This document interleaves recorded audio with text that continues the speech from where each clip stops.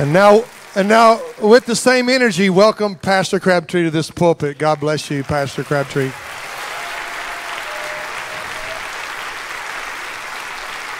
I do want to say that that 1 Corinthians 16, it mentions several people Paul mentions several people that are worthy of due honor. And he mentions the people. There are women pastors he mentions there. There's men pastors. There's people worth honor. This man has lived his life as integrity. He is a fully voted, Spirit-led, Spirit-empowered Pentecostal man. Charles Crabtree is one of the pastors that I admire more than any other pastor I've ever known. He's always treated me like a real person when I was a nobody, and I still am a nobody, but most people don't know I'm still a nobody. But you may be a short guy, but you big in my eyes, buddy. God bless you.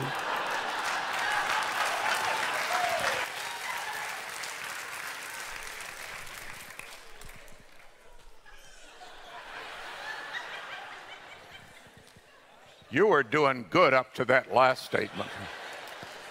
Because the wicked shall be suddenly cut short, and that without remedy. I've always thought he was too tall to be a preacher, but that's okay. Thank you, my friend. Love you and this great congregation. It's a privilege and honor for Mona and myself to be here. And we look forward to tonight with great anticipation. Don't you think it's wonderful that two churches can get together within 200 miles and have a good time? So we'll see you tonight. I've got to, okay. 11:45, is that right? Whatever. Yeah. This is a little bit of a testimony this morning. It's very interesting. I got to thinking the other day that within a few days, our immediate family, meaning my mom and dad, myself, will celebrate 100 years of Pentecostal life and ministry. My dad was a poor farm boy raised in eastern Maine, and a young lady evangelist came to that part of the country named Amy Semple McPherson. She came, and my father went to that tent to just a couple of miles from their farm, and the Lord laid his hand on my dad, and he was that night filled with the Holy Spirit and spoke with other tongues. Amy Semple McPherson came over and laid her hand on him and said, "Make this young man a mighty preacher of the New Testament." And my father was used to raise up the largest Pentecostal church in Maine for many years. My mother, on the other hand, was from a wealthy home. Her father was George Eddy, who founded the Eddy Lumber Company, the Eddy Coach Company, the Eddy Match Company, and was actually the lumber king of New Brunswick. She was sent to a finishing school, they called it, in Montreal, Quebec, when she was out of high school, and her father wanted her to come back after special training in this very prestigious school to become the secretary of his company. One summer night, as two of her friends and herself were walking down town in Montreal, a few blocks away from the school, they heard singing. And they went in, and it was a church, of course, and they sat there for the rest of the song service. And then the two girls said, "Let's go." And my mother said, "You go ahead. I think I'll stay a while." During that time, God dealt with her heart, and she came to the altar and found the Lord that night. When Pastor Baker came to pray with her at the end, and many of the people were gone, he said, "Young lady, you have just received the Lord as your Savior, But there is much more for you. The Lord wants you to be filled with His Spirit. And she said, I want everything that God has for me. And when He laid His hand on her, she broke out in a heavenly language. But the thing that really touches me is that her testimony is that she was the first person that she ever heard speak with tongues, and it was herself. Many years later, I was born, of course, and I was a little boy then, and short then, and I was 9 years old, 8 or 9 years old, and I had no interest in being a Pentecostal preacher, let alone being Pentecostal. I wanted to grow up and cut people open for big money. I wanted to be a surgeon. I thought that was the neatest thing in the world. But I was at the end of the Sunday night service, I was over in a corner waiting impatiently for my folks to get done praying with people.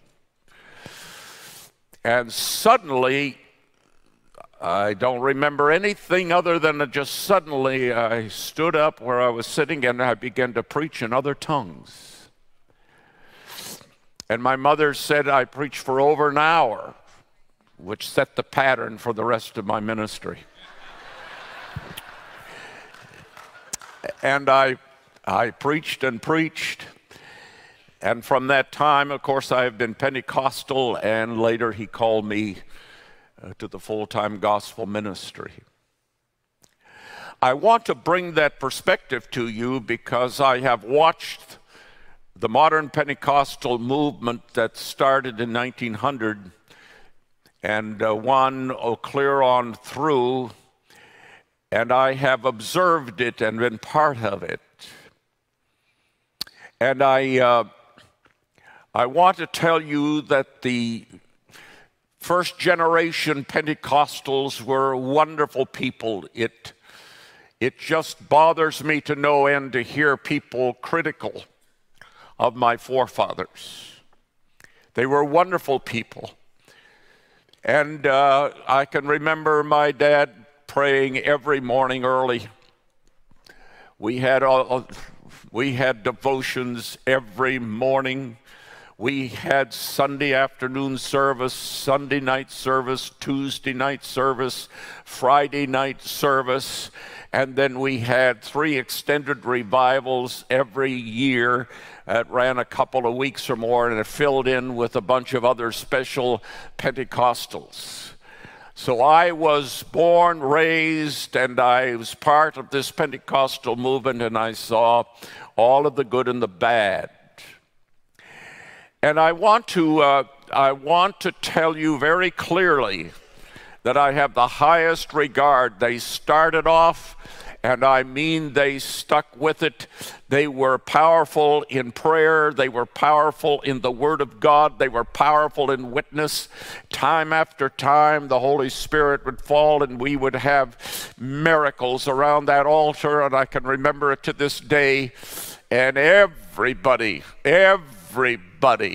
had to receive the baptism of the Holy Spirit with the evidence of tongues. And I watched that, and I was part of it.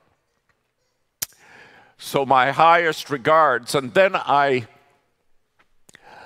began to study, and I watched the second and third generation Pentecostals with some concern.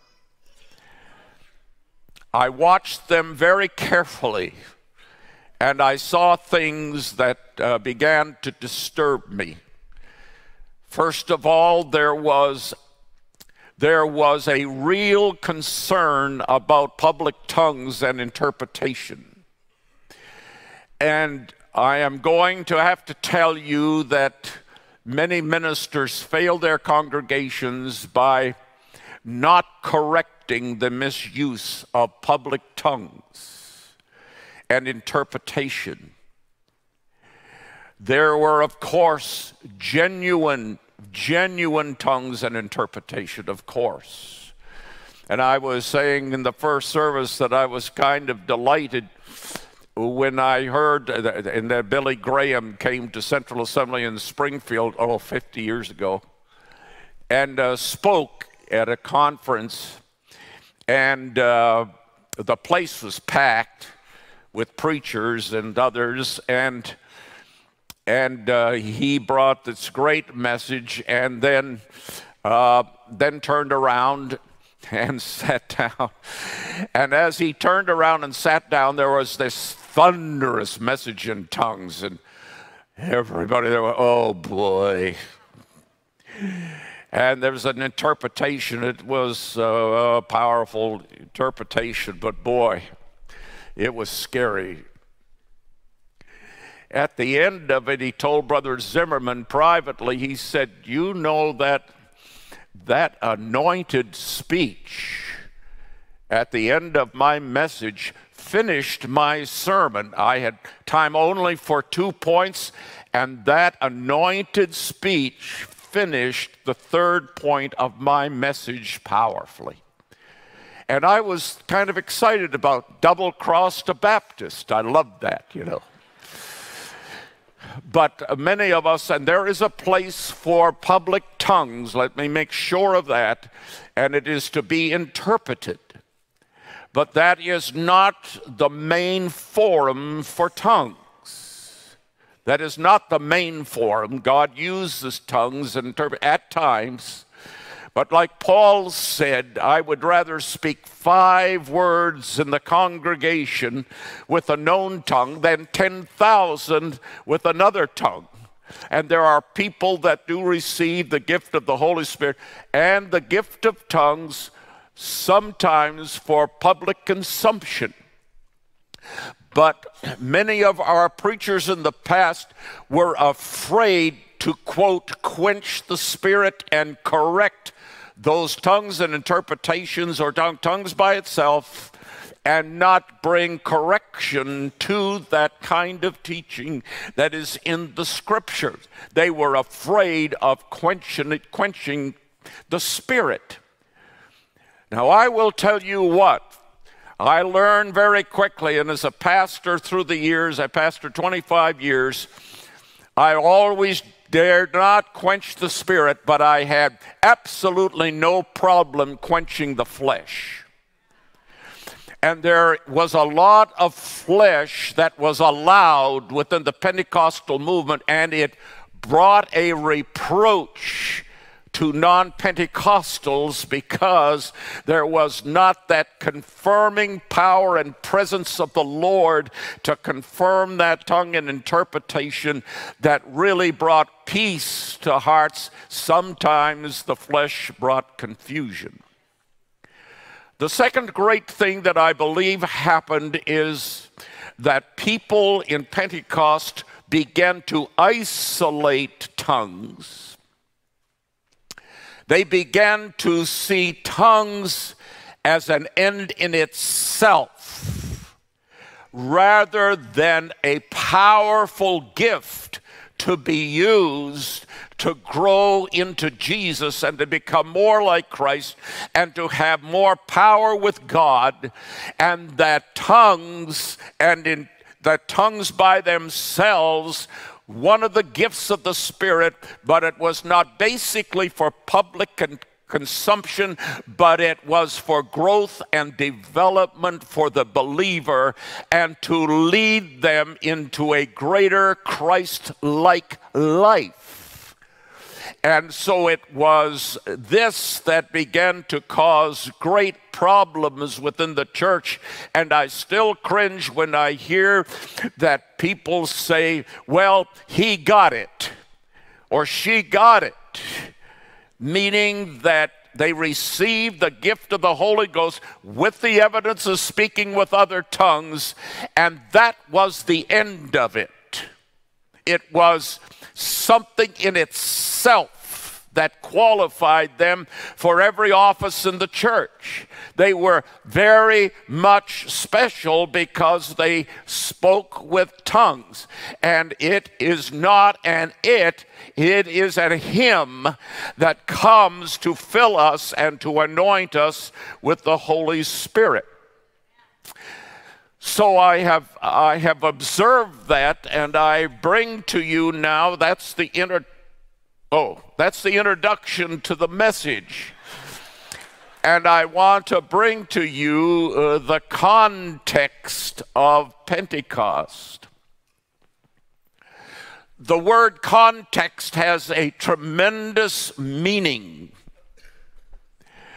because I believe that what happened in Pentecost is that Pentecost became the text without a context. Us preachers have this phrase, a text without a context is a pretext. Now let me explain what I just said. The word context means weaving, to be woven. And what happens is that you take these texts, these truths that we want to use, and weave them into a solid, powerful reality, a fabric in this case. So when you weave, you take threads or experiences or truths and you weave them into the context. You add to that. And let me say right now that what you do with the context in life is to take the past and the future and you weave it into a powerful present, to a powerful experience. Most people, and all people without Jesus, the context of their life is self, is ego. In the garden, the devil said to Eve, I don't want you to have a God context. I want you to have a self context. That everything with meaning and purpose is woven together for self. And if you will disobey God and eat of the tree, and it wasn't a Crabtree, I want to make that clear. If you will do that, then your context will not be God anymore. You will become as God, knowing what to do and what is right and wrong. And so what has happened, a sinner has the context of self, whatever pleases him, whatever pleases her, is the meaning of life. And all these threads of talent and gift and riches and all of this is woven together within the context of self.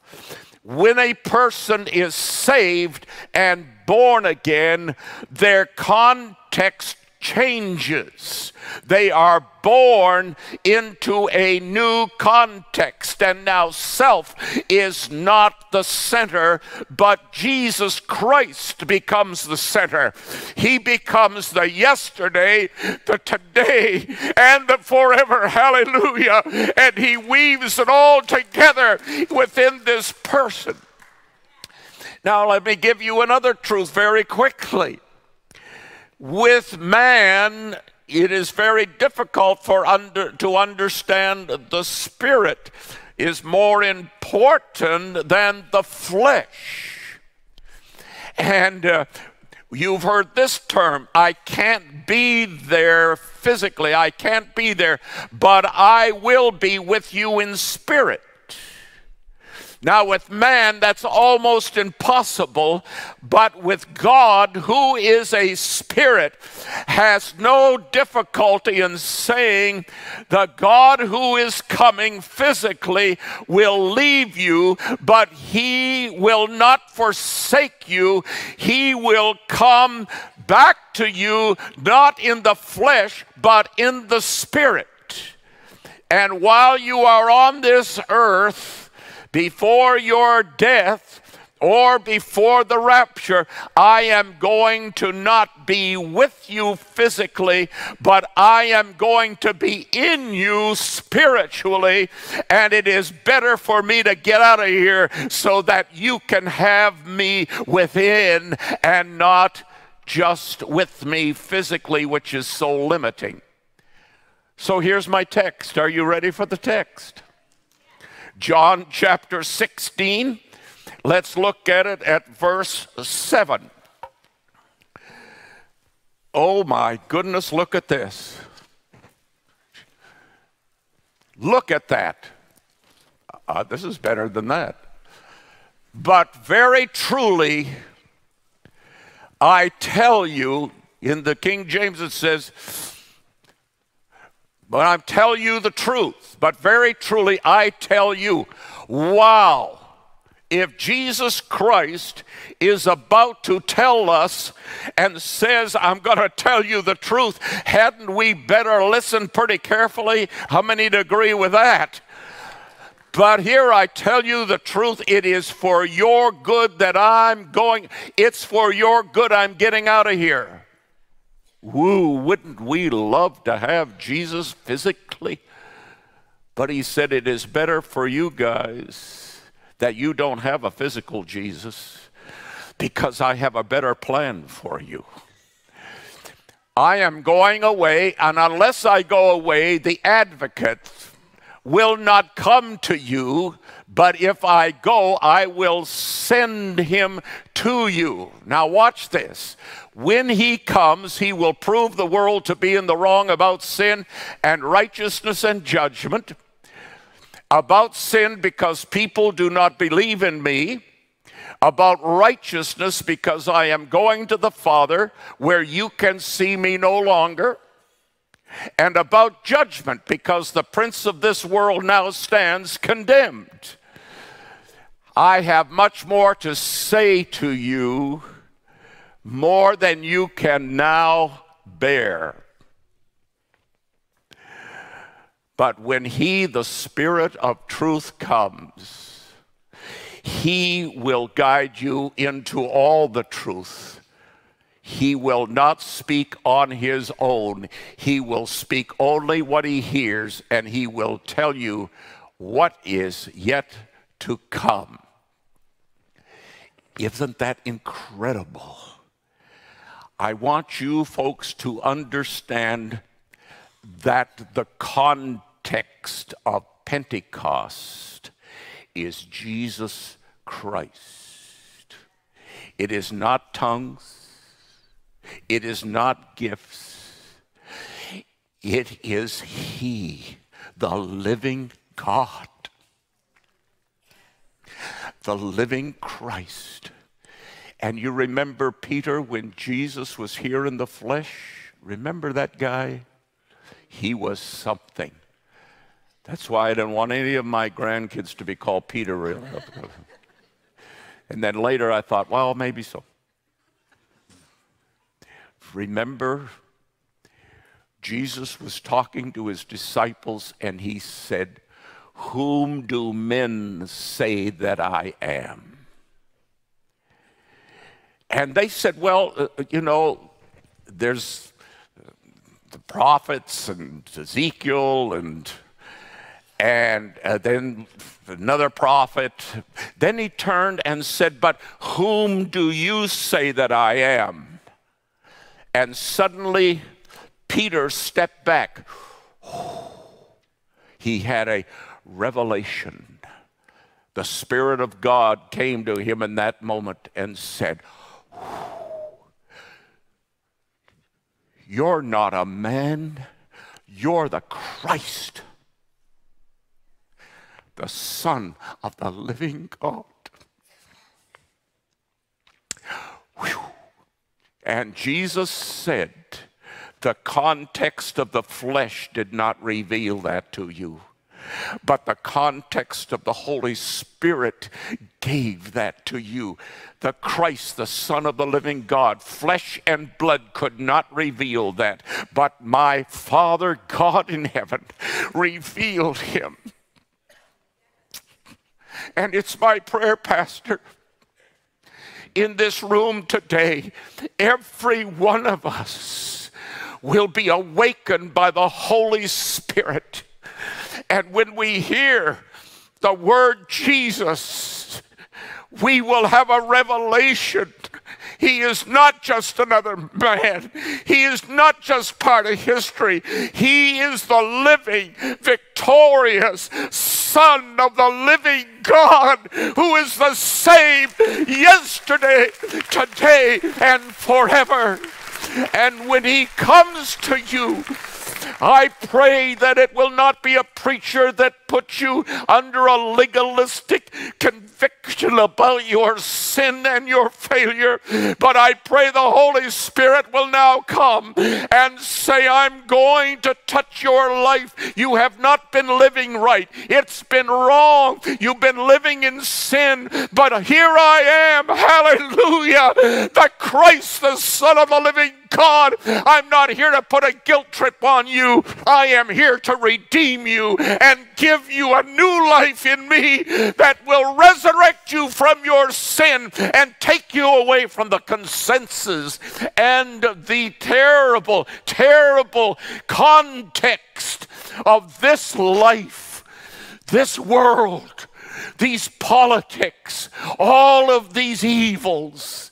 And I am going to have you born not of the flesh, but of the Spirit of God, so that you will know your life is not an isolated, sinful existence for a time, but you have been in touch with the redeeming Lord and Savior, and now he has come to not only take away your sin, but to give you a new life and a new context, that even if you die, your life is more alive than if you were here in the flesh today. It is expedient I go away, that the Comforter might come. Oh, hallelujah. I'm running out of time.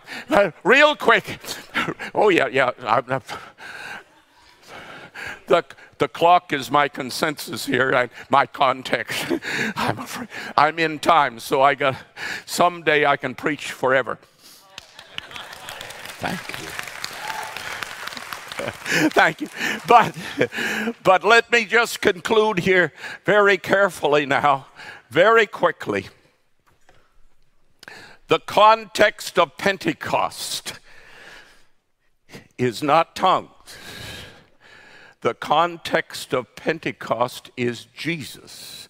It is expedient he goes away in the flesh so that he can come to you, God in the flesh, coming to be in your flesh. The miracle of Jesus was God walking in the Spirit. The Spirit led him and guided him. Now, the gift of the Holy Ghost is not just to have you speak in new tongues, but the gift of the Holy Ghost is to give you a new communication with the living God. Paul said it. Oh, he said, I speak in tongues more than all y'all. He was a Texan. I speak in tongues more than y'all.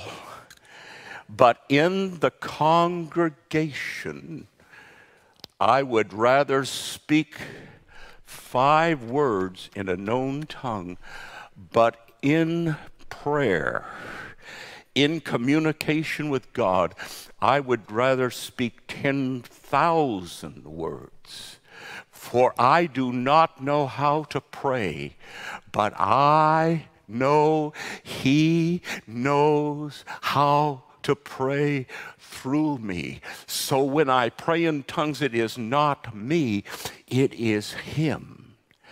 And when you are filled with His Spirit, it isn't you that's living, it is Christ living within you. And so when you lay your hands on the sick, it isn't you, it's Him. And finally, let me tell you very clearly, I really get upset at people who say that they have the baptism and they're Spirit-filled when their spirits are not right. I do not like that. I do not like people who say they're filled with God's Spirit, full of hate, full of selfishness, critical tongues, all of them together. And I say that is not the Holy Spirit. That is the flesh, and they have fallen back into the context of selfishness and self. You are to be more Christ-like than you are selfish, because He is your context. He is the pattern for your life, and He is the one that you must be a witness. And no Pentecostal can be a witness running around with an angry, crude, terrible spirit. It denies who Jesus Christ really is. And so today I bring to you this truth.